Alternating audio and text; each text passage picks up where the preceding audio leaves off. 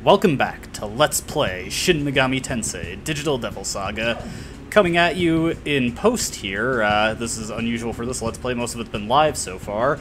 But a lot of these bonus bosses, the fights are very long, very repetitive, and yeah, honestly, that's the main reason I'm doing this in post, is that a lot of the fights are really samey.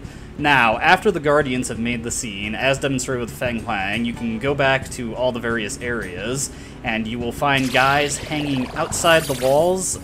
This wall right here is actually in the red section of Ajna, or the red configuration, and you can only access it there. Now here's our skills. The main takeaways here is Cielo now has Salvation, Gale now has Ragnarok, he also has Executioner set, although I never ended up using it. And Surf has Death Flies. These are the best healing and damage skills I can have available to me. One notable ultimate skill that I do not have access to is Null Ailment. I did not bother getting that because it just would take a ton of grinding, and it would make us way over leveled and make the fights way easier. So I decided to pass on that.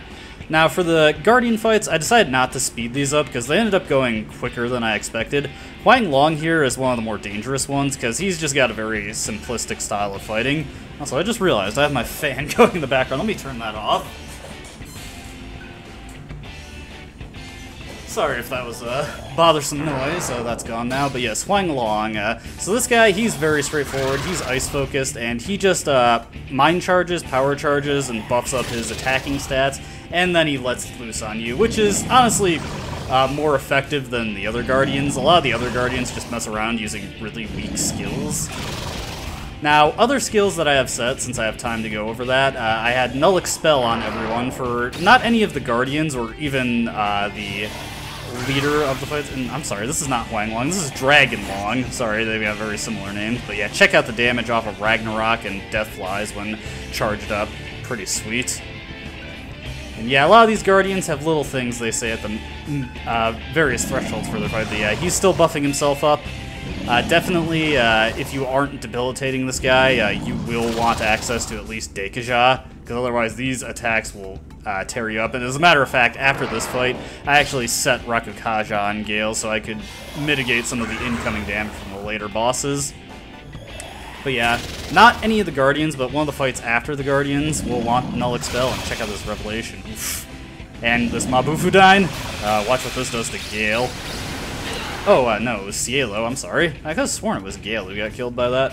Well, whatever. Anyways, after that, this fight is big in the bag. Also, because I got a lot of money, I bought the Revival Orb, and yeah, infinite use Revival Gems. Very nice. Too bad we weren't able to get that earlier, but whatever. But yeah, once you've got your buff set up and you can just power charge and mind charge, this fight's basically in the bag. It's otherwise not too complicated, and he doesn't have his charges set up anymore, so we just are able to run roughshod on him. He's not going to get a chance to set up again before we finish. But yeah, I've also have the health boosting skills set on everybody, just because we're not as high leveled as we could be, so having that extra 20% to 30% HP is really handy for surviving all these attacks. I actually did not go over what Salvation does. Salvation is fully restores your HP and cures all status ailments.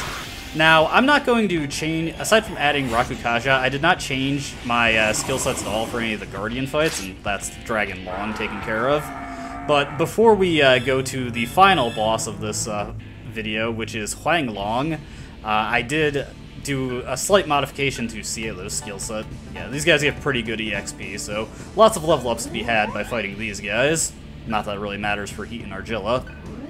Now, after defeating Dragon Long, you get the Azure Orb. Also, there was actually a treasure I missed in Ajna, in this node back here. Get a Soma, another one for the pile, which we'll actually be using a couple this video. Anyway, next order of business, we head to Anahata. Now, this is the yellow wall we broke down to get ammo way long ago, and there is actually no guy over here to point out that somebody is waiting for you. You just have to come to this door that previously did not have anything behind it, but now, this guy is here.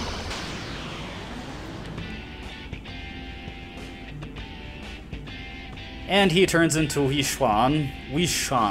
I'm sorry, my Chinese pronunciation is abysmal. Apologies if that really hurt your ears. Wishan. I think that's how it is. But this Wishan is a bit of a comedy routine for you. Looks like his own parts do not get along very well. But this fight is actually very simple. Now, pointedly, I did not have Cielo set up Debilitate here, and I did not have Gale use any buffs either. That is because Wishan, in comparison to the other Guardians, he will always just counter those with Dekeja and Dekunda. Incidentally, if you attack him before he gets a chance to do anything, he'll have a little bit of extra dialogue where he chastises you for attacking a guy who hasn't even attacked you first. But yeah, at this point, now that we've got our charges up, then I have Cielo launch Debilitate. Now, going over the attacking skills we're using, Ragnarok and Deathflies, Ragnarok is the ultimate physical attack skill in the game. It is Almighty type, so it runs off your strength stat, but it is not resisted by anything, save one exception, which we will be getting to in the next video. But otherwise, Ragnarok, best physical attack skill in the game. As icing on the cake, it lowers the enemy's defense when it connects. Now, Surf's skill, on the other hand, Deathflies, this is a Mega-type Almighty damage skill, and as I pointed out in the Beelzebub fight, anything that is not immune to instant death is just outright killed by it. Obviously, that does not help us in boss fights, but it's nice for when dealing with random encounters who do not have absolute death resistance. Now, the reason I'm using Deathflies over Last Word is because it is a little bit more expensive, but it also deals ever so much more damage, and when you factor in the multiplicative boost from Mind Charge, that actually adds up quite a bit over all the attacks we launch throughout these fights. By comparison, Last Word, under similar circumstances, would probably only do like 800 to 850 damage. And yeah, just, these guys are actually the most talkative of the Guardians, just going with their little comedy routine. Does not seem like the turtle portion of Wishan is, particularly enthusiastic about this fight. Anyways, at this point, he starts using Rage. He can throw out Magic Repel, which does not matter because our fights are all Almighty based, and he'll start using mid-tier Earth skills. Honestly, this guy is not much of a threat to anyone because in this game, we do not have anybody weak to Earth. Pretty much the only thing we could do differently here is bring Argilla along and just this guy would do even less damage, but yeah, Wishan, the easiest of the Guardians by far. He just is not too threatening. And yeah, we just continue as we were for the rest of the fight. Doesn't change up too much. And this is why I'm doing it in post, because all the Guardian fights, they are all extremely similar, and when you're using Almighty skills like this, they get very repetitive. Yeah, I could set up for each boss individually, but there's just not really any good reason to. Besides, for the passives that I need for Huang Long, and there are definitely some passives and skills that you absolutely need for that fight, some amount of grinding was going to be necessary, so I may as well just get all of the skills that allow me to bypass the annoying gimmicks of the fight. I mean, I could set up, like, I don't know, Wind Magic or Ice Magic or whatever this guy's vulnerable to, but it's just a bunch of extra effort. And honestly, Deathflies does enough damage that I'm actually not sure if an amp plus a boost to an elemental skill will outpace the damage it can deal. Maybe I should check that out. Something for another day. But yeah, this fight's in the bag with that last skin. I honestly gotta feel bad. This guy really does not want to keep fighting. He does not want to die. But this is an RPG, and we are set to kill this guy. As you can see, towards the end, starts using Bloodbath. Could be nasty if he gets a crit, but yeah, we're pretty much good to go here. Now, one thing you could do, you see I'm having Gale and Surf Power Charge and Mind Charge on the same turn. Another thing you could do is, like, I could have swapped out Surf's Media Rama for Tarukaja, and I could have alternated the turns where these guys charge up and just have them buff each other. So, like, Gale uses my Power Charge, then Surf uses Tarukaja, then Gale uses Ragnarok, and Surf Mind Charges. Next turn, Gale Makakaja, so Surf can do the boosted Deathflies. But this way works just fine, too. And Wishan, yeah, he's not terribly difficult. Coming up to a guy who's slightly more interesting, but again, not too difficult. Warping back to Manipura after we get the Copper Orb. And yeah, nothing else in this room. We find a member of the Solids, beat up and cast aside over here. She doesn't have too much interesting to say. I like her pink hair, though. But yeah, this was this hallway back in our second trip to Manipura where I pointed out that this leads to a dead end, but now a presence can be felt behind the door. And waiting for us behind the door is a guy whose name I forget is in what it is in this game. Usually it's Byaku. I think it's Baihu in this game. Yes, Baihu. But this guy is physically focused, and he mostly launches normal attacks. When he's not doing that, he also has force magic he can use. He has Ma-Zanma, Zanma, Shockwave, and Zandine. He does have access to Dekunda, but he doesn't use it until he's in critical health, so I'm actually able to set up a full stock of debilitates here. I also have Gale buff us up a little bit before going in on the offensive, just because I wasn't quite sure what this guy does. Now, because Gale has made it all the way to Ragnarok, he actually has access to the Fizz Repel shield. And if you set that up, this actually makes, at the very least, the first half of the fight much easier, where he just uses physical attacks, because you can just bounce his attacks right back at him, and he does not have any hard physical resistance, so it's not like he's going to drain those or anything.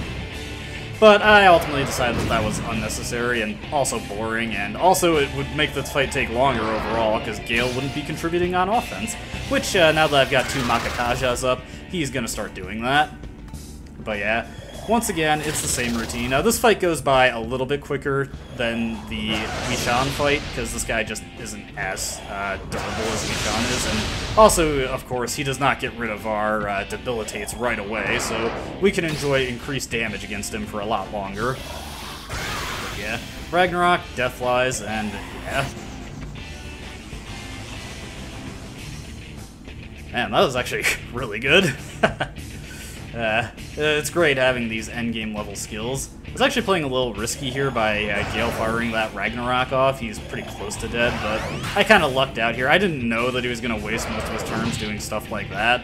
So yeah, and Gale survived. I think at this point I just forego the charging and go straight into attacking him because he's so close to dead. Yeah, he does survive this, so there's another round of combat to go. But yeah, the HP cost, that is the big drawback of Ragnarok. It's a very powerful skill and a very useful one, but using it like twice in a row, and you actually don't have the HP to utilize it 3 times in a row. Using it twice in a row puts you on death's door, and that is super, super risky. So that's why I don't quite like it as much as other skills in this game, although it's still very good. And when I first played the game, it was such a great boon to my offense. It was the preferred thing for me to use. But yeah, more experience, a Soma drop, and good stuff. Now, aside from the level ups, the money, and various other rewards we get for defeating him, we get the White Orb. There is not anything we can do directly with these orbs, but you do need to collect them all as proof that you defeated the Guardians in order to progress to the final fights. Now, after we defeated all the Guardians, something changes in Ajna again. You find these 2 girls out here, and, what do you need to know? Well, been in there several times before, actually. Huh, that doesn't sound familiar, though. Interesting. Do they even have phones in the junkyard? I guess not. But yes, a man with beautiful silvery wings. Huh. Wonder who they could be talking about. Well, that is our next bonus boss. Now, to get to this guy, you have to set Ajna to the white configuration, and he'll be waiting for us in the courtyard. And this is a reasonably difficult fight, but not too bad if you're prepared for it. The main thing that I have going into it is Null Expel. If you have that on at least one person, although preferably you have it on everyone, this fight is less threatening on certain turns, but he still has things you need to watch out for. Absolutely bring Rakukaja so you can bolster your defense. He definitely has Dekunda. He uses it a few times throughout the fight. I don't know if he has Dekaja, but certainly better to err on the side of caution. I only set up Rakukaja twice just in case. Partially, oh, and he's reacting to the ring that we got from the woman, the body of the woman on the 3rd floor of Ajna. Looks like that was someone important to him, and he does not believe that we didn't kill her. Now, these fights run kind of long, so I actually took the liberty of speeding up the footage here, and I've supplemented the big battle music theme for this game, the standard boss theme. Metatron actually does use this theme, although Huang Long, who is coming up after this, does not. Yeah, he has Revelation, so he can meet you there. His starting turn's not too threatening. He'll alternate between throwing out Revelation, he'll have Mahamon, and if you've debuffed him, he'll Daikunda that stuff off. So to start off with, it's just the standard pelting him with charged up Ragnaroks and Deathflies. One thing that really works in our favor, and also has Maragidine, for Metatron is that he only has 2 turns, so if he misses, he loses his entire turn, compared to other bosses who can still go. Yeah, he misses right there. So yeah, right here you can tell he doesn't use Daikunda every turn, so we can set up a full stock of Debilitates if we're lucky, and that's pretty handy. Yeah, that Ragnarok HP cost, just way too much for Gale to foot every turn, so occasionally I am just going to have to stop and use Salvation to get him topped off. But yeah. Now, if you try to use Mind Charge and Power Charge while you already have it active, don't worry about wasting your turn. The game won't let you use it if it's already active, and it persists until you launch an attack, so you can go quite a while without actually using it up. But yeah, he's fully debilitated now, so I can just focus on laying into him with damage.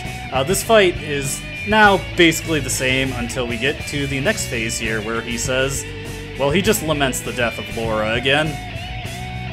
Now at this point, he's going to start buffing up his magic, so we want to throw Debilitates on him to get that down, because he's going to start using some pretty powerful skills. The first skill, which we should be seeing on this next turn, Megidolaun. Fortunately, we've kept his magic down to a reasonable level, so it did not do too much damage, and we just kind of dodged it outright.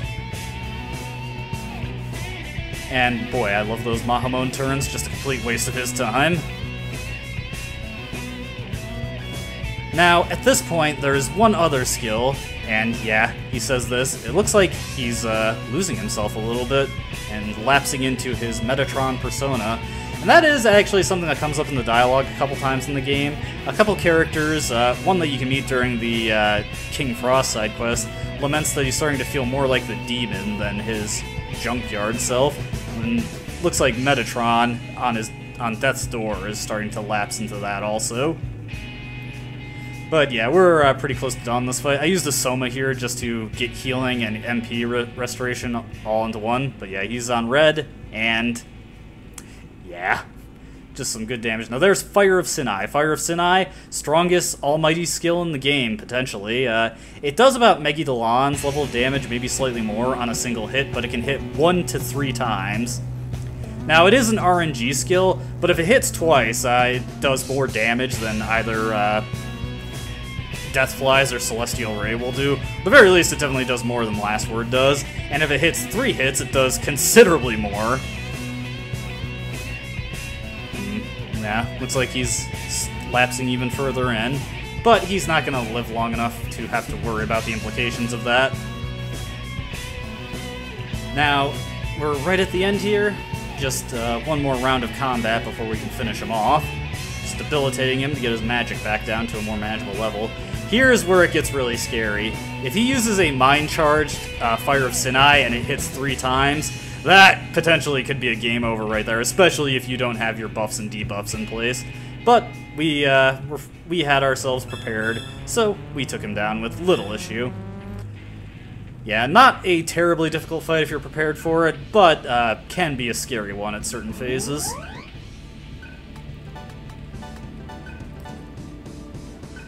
Now, for defeating him,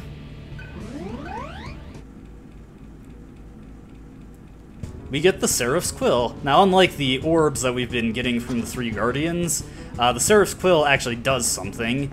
If we go back to the large Karma Terminal, which I'm doing right now, this is actually another mantra unlocking item. See, I'm having a bit of trouble navigating the stairs here. Now, whenever you have a mantra learning item, and I don't know if I showed this for King Throst's Ice Crystal, I definitely didn't do this for the Tyrant Skull, you just get a little notification that the Karma Temple has confiscated it, and you can go into the mantra screen, You don't actually get dragged to it, so I get a little lost looking for it here, and eventually I just like, okay, I'm just gonna zoom out and find it. But yeah, at this point, I'm just like, okay, zoom out, and yeah, it's in the top right there. Doesn't always end up in an intuitive spot. But yeah, for that, we can learn Fire of Sinai, Repel Expel, and Repel Death. Repel Expel and Repel Death, not really any better than just nullifying those. They don't help at all in the fights where you'd actually want those. But yeah, just a little extra dialogue after you defeat him. Oh, that sounds like fun. Do they have ice cream? No. He was right though, that does sound like fun. Now, heading back to the Karma Temple, we can find the guy who told us about the Guardians here, and it looks like he's been messed up pretty bad.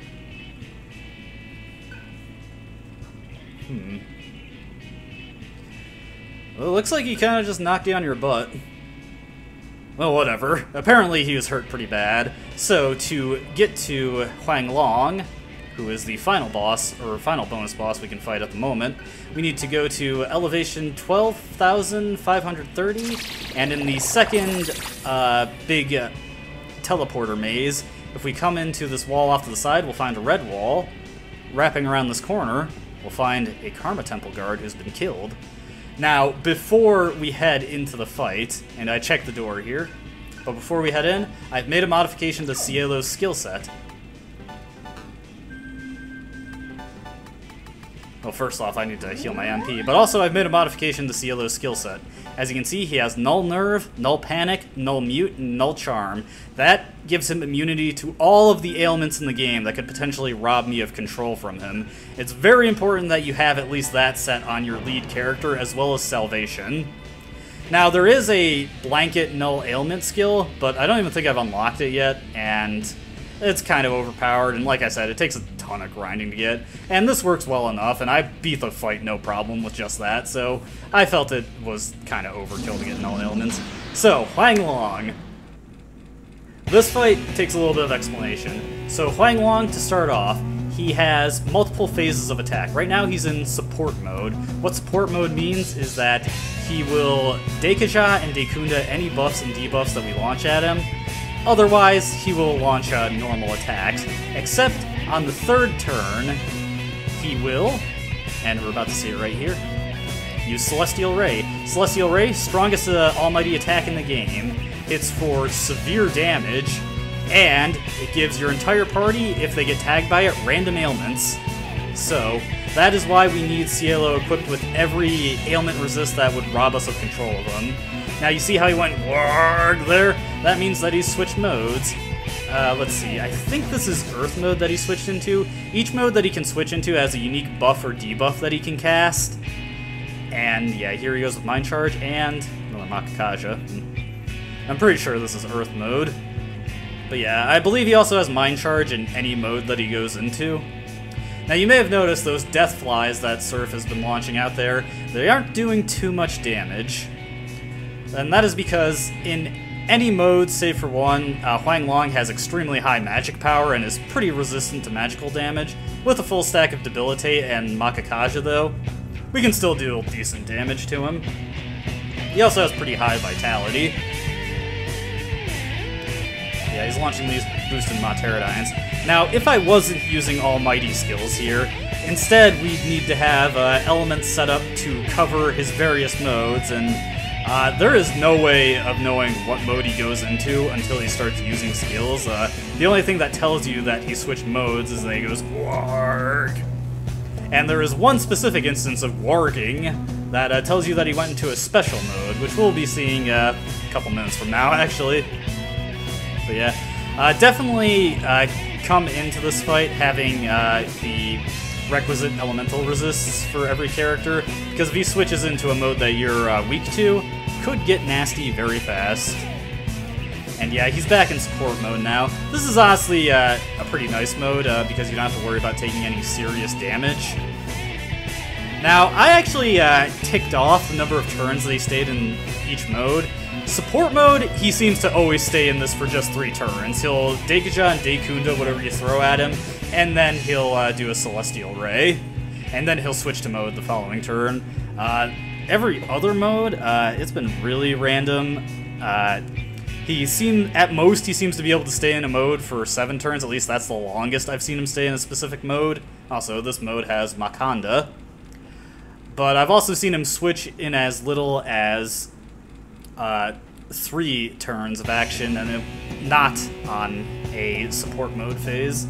Yeah, this is ice mode he's in right now. Now, we're doing pretty paltry damage to him at this point, even with full stacks of buffs and debuffs. Now and I over-debilitated him there. I lost count of how many I had Cielo to use. Now you may be wondering, is there any way to deal more damage to him? Yes. We're coming up on it soon. He goes into a special attacking phase where he launches out high-powered Celestial Rays and Mega Delowns, but his defense plummets when he's in that mode, and we'll be seeing that shortly. And yeah, that's actually basically it. Now, I'm not exactly sure if this is universal. For me, let's see, 1, 2, 3, 4, 5, 6. He switched into attack mode after 6 mode changes. I do not know if that's a universal thing, or if it's just after a certain number of turns, he will go into attack mode no matter what. And he should be switching into it right about now, I think? No, I think probably another turn, just watching the video time.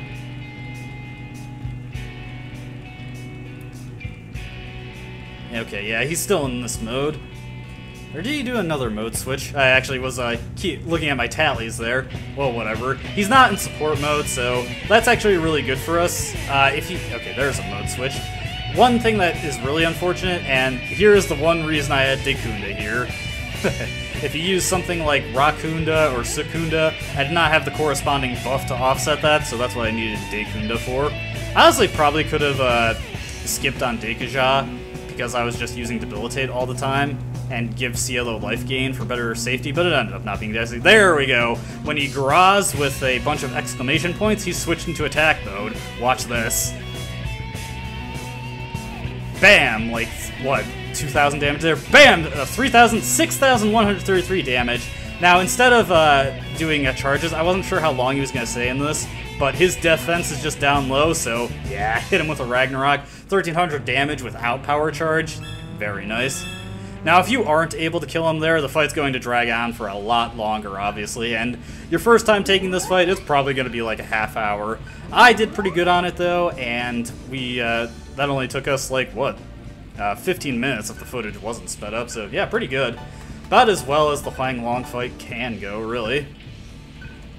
Now, our reward for defeating them, in the same vein as Metatron, first we have to go a little bit behind him. We'll find a hidden room here. Hidden from the rest of the Karma Temple, anyway. And the last red wall of the game, we smash this down to get access to a new ammo node. And within this ammo node, we get the golden orb. Very nice. Now, cutting back to a save terminal, just the closest one on the current elevation, turn in the golden orb, and we get the 5 Gods mantra. Now, what does the 5 Gods mantra have? Well, if you saw how often he was using Celestial Ray, you could probably guess that, well, it has Celestial Ray for us. On top of that, also has Fizz Absorb. Actually, not a terrible passive in this game, because there is no Pierce effect on any attacks, and no enemies use Ragnarok.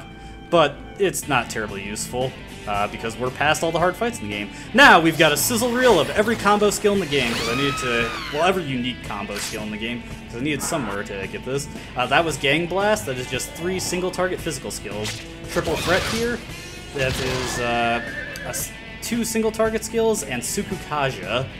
And Primal Dance here is just a hunt skill on everybody. Yeah, I wanted to show off every unique combo skill here, because it just wasn't really a good place to fit this anywhere else in Let's Play. Genocide, that's technically not a unique combo skill, but it has a unique animation. There is a single target version of it. Trisagion, the ultimate fire skill right there. Man, this is going faster than I expected. Crystal Dust, that one was really terrible. That one was Frost Breath and 2 Kaja skills. Here's Fimblevetter, the ultimate ice skill. That's pretty good damage right there. And hey, reinforcements, so we can get right into the next skill, which is Titan, the ultimate Earth skill. Now all these ultimate elemental skills, Narukami, the lightning skill, it requires having elemental amps on characters, and then a Megiddo skill on the last character. Ooh, Sky Thrust, this one is really bad. That one also has a very weird setup for it. Here's Bavaria, the ultimate force skill. But yeah, let me find... Sky Thrust is a force skill, a skill that causes stun and a single target physical attack. Now, before there was Demon Fury, here's Black Sun, the ultimate attack in the game. Check this out. Wow. That might actually be worth setting up for going to the Karma Temple. Now, here's Millennia Curse. This one's actually really bad. It either kills an enemy or curses them. Yeah, not really great in comparison to the damage-dealing ones. That one's just 3 Mudo skills. Here's 2 healing skills, Angelic Grace and Seraphic Grace. Angelic Grace requires 3 instances of Dia, and it casts a Diorama while boosting your defense. Pretty nice, really. Seraph Grace, basically the same thing, and I couldn't show it off there because I wasn't damaged. But it purges status ailments instead. And here's just Fire of Sinai and Celestial Ray, just to show these in footage that is not sped up. But yeah, that's basically every unique combo. There was one that I was not able to get, called Damnation. According to this guide, it just requires 3 Hama skills, but that did not seem to actually be the case. But yeah, that's basically all the side content, save for one bonus boss. So that's where we'll be ending this video. When we come back, it'll be time for the final boss and the ending. So, as always, I hope you enjoyed watching. I hope to see you next time. Until then, goodbye.